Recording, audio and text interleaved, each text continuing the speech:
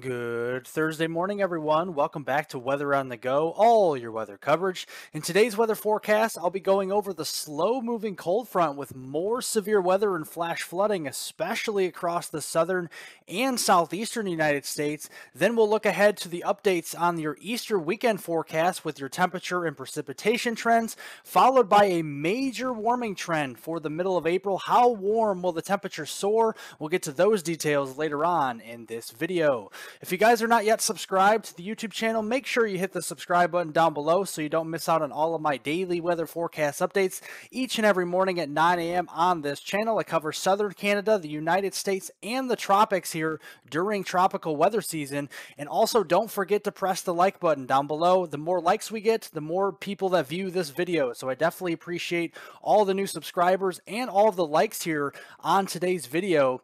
But going back to Tuesday, it was a very active day. We had a lot of severe weather. In fact, up to 11 tornado reports here across parts of the Midwest and the Missouri Valley. And then going back to yesterday, we had 3 tornado reports with even several wind reports, up to 116 wind reports, 23 hail reports, for a total of 142 severe weather reports in total on Wednesday. So it has been an active last couple of days, and we're going to finish active here as we go through your Thursday. So we got that cold frontal boundary moving across the eastern 2/3 of the country. It's going to be very slow moving, so we're going to see a lot of heavy rain and more severe weather here. Not a big severe weather day, but we have a slight risk for severe weather here across central and eastern Virginia, getting up into portions of southern Maryland and southern Delaware as well. That's something we'll have to watch. Also, another marginal risk, a 1 out of 5 down here into south central Texas. This does include the San Antonio and Houston regions.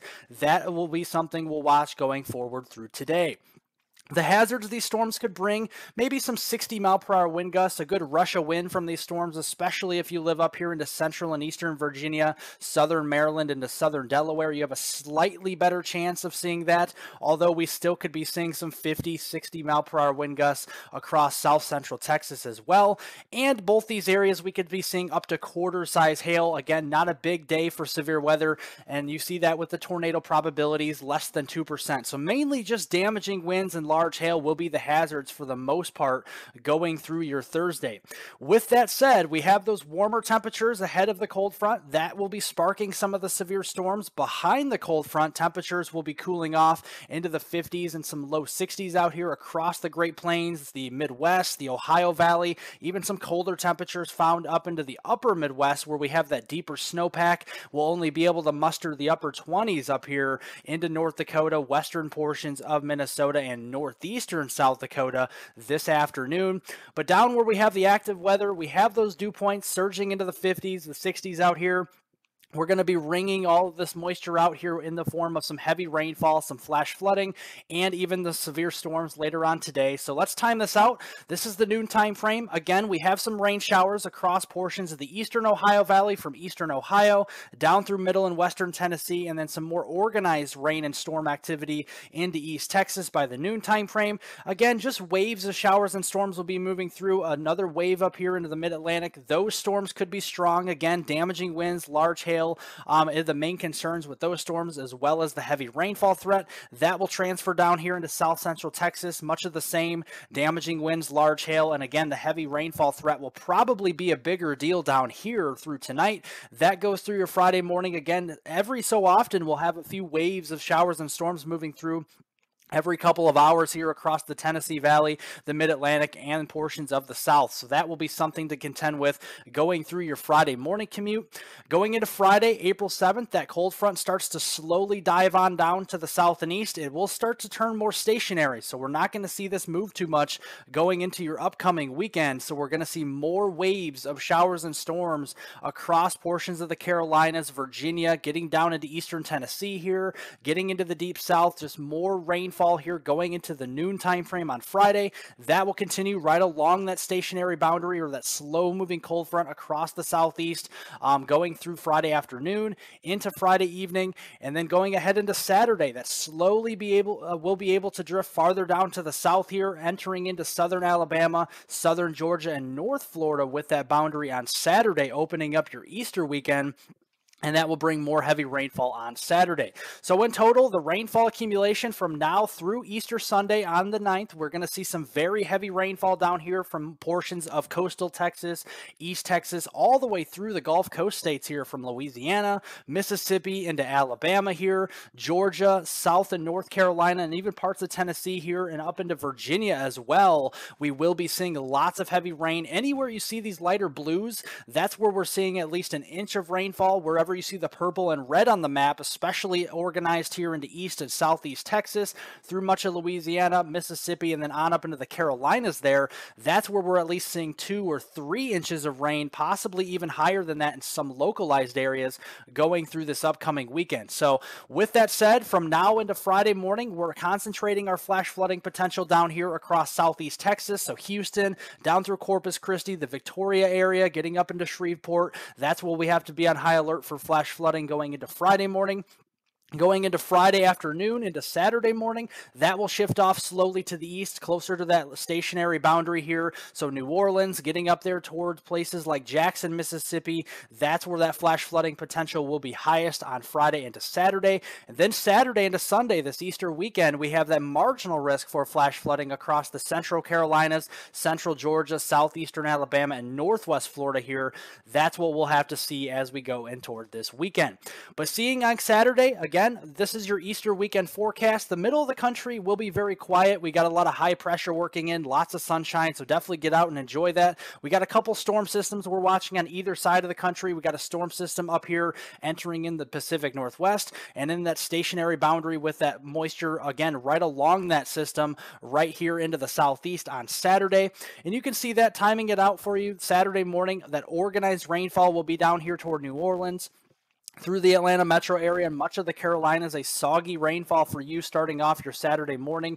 That will continue through much of the afternoon, so probably a day to stay inside down here across the Carolinas, Georgia, and the Gulf Coast there. But the middle of the country will be great. We're going to see lots of sunshine on Saturday afternoon, so get out and enjoy it here, and even Saturday night. So very quiet here. That stationary boundary on Saturday night will start to move off the coast into portions of central Florida, and that will end the rainfall for parts of central Georgia there, Alabama, and parts of the western Carolinas. We're still hanging on to the rainfall Saturday night, though, across the coastal regions here from the Carolinas down through Georgia and East Florida there. So some unsettled times going through that time frame.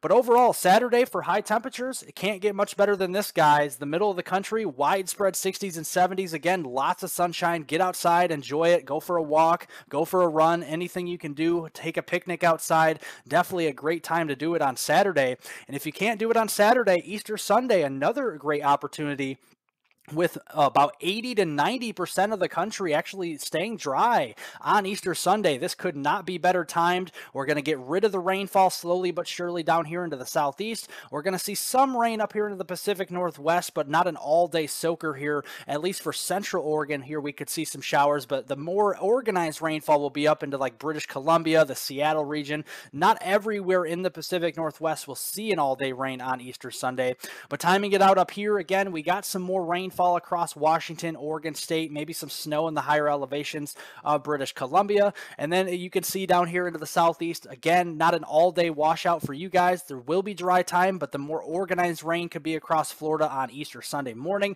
That will be said across the Miami area up there toward Daytona Beach. We could be seeing some afternoon showers and storms there on Sunday afternoon. And then going into Sunday night, we could have a couple showers try to fire up here across the Great Plains and up into the Midwest. Those probably will not be reaching the ground, as our air mass will be pretty dry. So that high pressure system will be bringing lots of sunshine here this upcoming weekend. And again, Easter Sunday, do enjoy it. Lots of these 70s out here, some 80s into West Texas, the panhandle here of Oklahoma and Texas, and again, some 90s being found across the desert areas into Phoenix, back into Los Angeles here, Death Valley, those areas seeing some very warm conditions. And overall, we definitely will be seeing some great weather going into your Easter weekend here.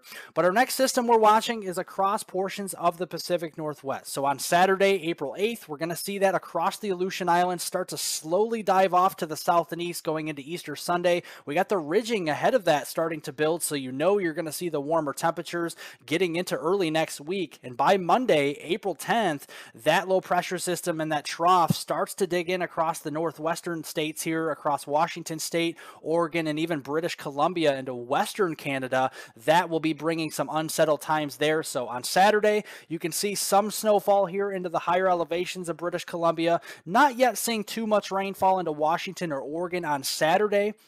I think more organized rainfall will move in for your Easter Sunday, especially near the Seattle regions. Some heavier snowfall up here into southern and southwestern British Columbia. Definitely seeing several inches there. That will continue across much of southern British Columbia into southwestern Alberta, Canada, with the snowfall on Monday, April 10th. Much more of this rainfall will be overspreading northern California, western and central Oregon, and portions of Washington State getting into early next week. But you do notice downstream from that trough, there's not much going on. So again, lots of sunshine, double-barreled high pressure here from the Rockies all the way to the East Coast does mean a lot of sunshine here.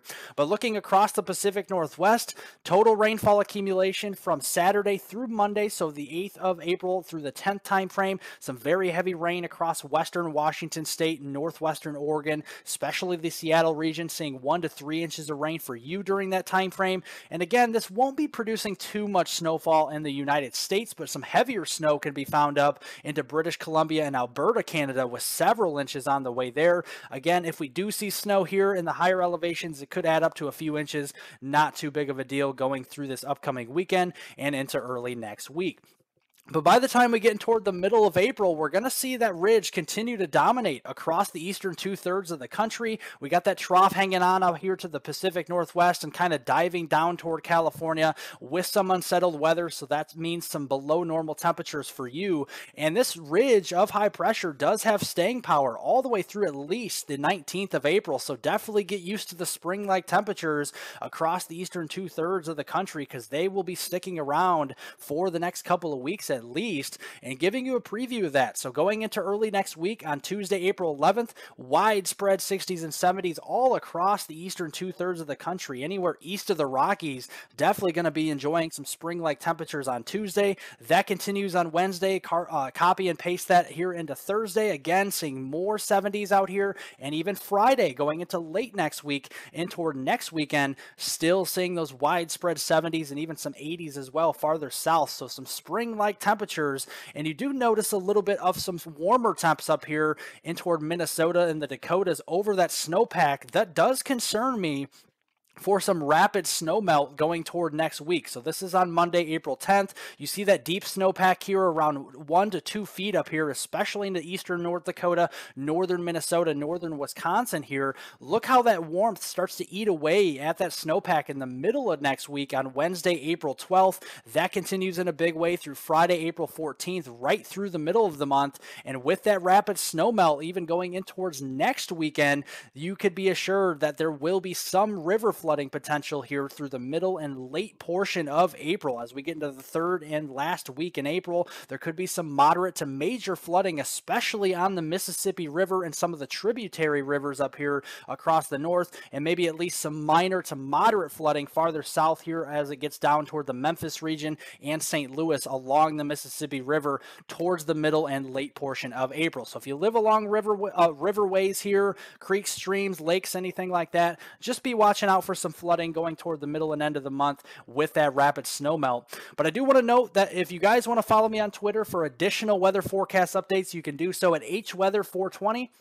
I will be posting on there, again, periodically about the additional weather forecasts, stuff like that, to keep you up to date on there as well. Well, thank you guys so much for watching. I definitely appreciate it. Remember to like the video down below, give it a thumbs up, leave any comments, questions, and concerns below. I'll get to those later on today. Subscribe to the YouTube channel if you're new, and hit the notification bell to get all of my daily weather forecast updates on this channel. Have a great Thursday, everybody, a great rest of your week, and I will see you all in the next video.